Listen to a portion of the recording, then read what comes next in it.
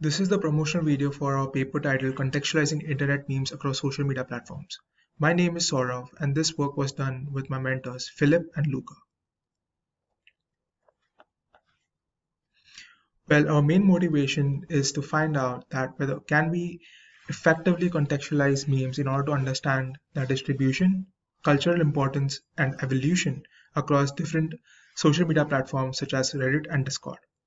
Well, as a solution, we use an Internet Meme Knowledge Graph, which is designed to semantically categorize memes for a clear grasp for their spread, offering a window into the popularity of memes, communities which are focused on memes, and the detection of patterns in meme development. Here is our methodology, which is a three-step process, where first we identify subreddits and Discord channels which are rich in memes. In the second step, we use an ETL approach where we extract data from these subreddits and Discord channels, clean them, transform them into a specific format, and load them into an S3 data lake. In the final step, we ground the data, meaning we use an Internet Meme Knowledge Graph to ground the data that we have extracted from the previous step, where we use a visual transformer to embed the memes present in IMKG, store the vector representation into a files index vector store, and then repeat the same for the potential memes which are present in S3 data lake, where we again embed them using a visual transformer and compute the cosine similarity between the potential memes and the memes present in IMKG. If the similarity value is above a certain threshold, we classify them as memes of interest and then use those memes of interest data to answer research questions.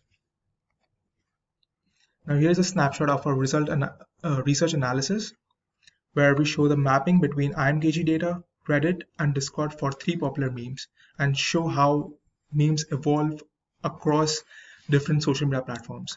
So in the first column, we have the IMKG meme instances for these three memes, and in the subsequent columns, we have the different adaptations and variations of memes across Reddit and Discord. Now here we show how IMKG offers a systematic method for understanding and organizing the complex world of internet memes. By examining the disloyal boyfriend meme, we see how IMKG connects a variety of elements, the original media frame, meme instances, and encyclopedic data. This allows for a richer understanding of the meme's context, variations, and underlying messages. The graph structure visually illustrates the connections between the meme's origin, its captions, and the related world knowledge. It is basically a powerful tool for breaking down and studying memes without predetermined templates, highlighting their evolution and significance in digital culture. We invite everyone to listen to our presentation at the workshop. Thank you.